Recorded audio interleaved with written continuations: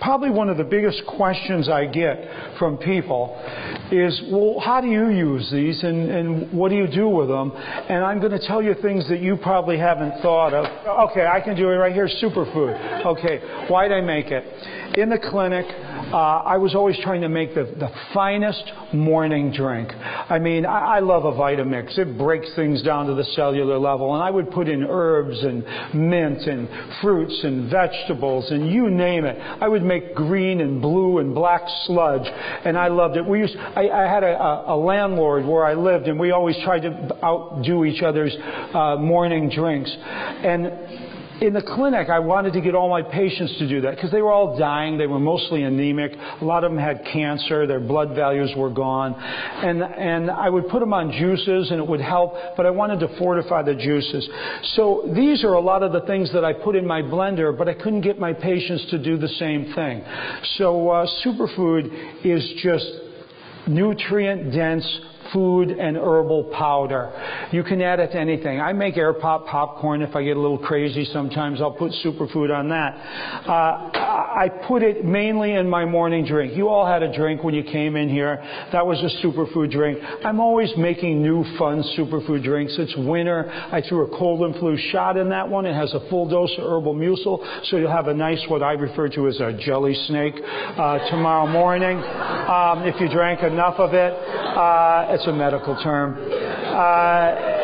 It also had a full dose of the Super C and a nice chunk of ginger. And what else? Herbal mucil, Super C. Chia seeds.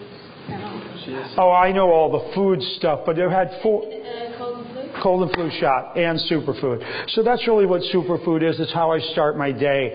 I also made it in the tablets.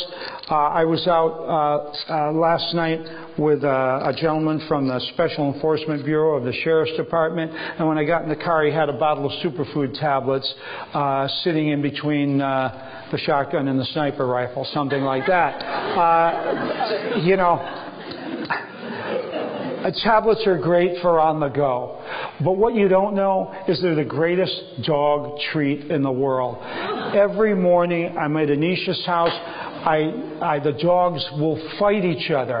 I had to get a shocking device to pull them apart because they fought over the superfood tablets. If you have dogs, cats, horses, any animals, they love superfood tablets, but they're great on-the-go tablets.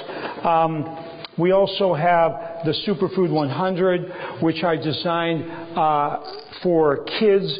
It's a smaller amount, so it's a smaller pill, but it's one that kids can swallow, and that's why we made it, because so many people could not get their kids. Kids have a hard time going from pizza and Coke to superfood. You have to just wean them over. And hey, I'm not that way, but a lot of people are that way. Before they hear about me, they've already been involved in all those drugs. So it's part of the wean over process. And then superfood for kids, also the same idea.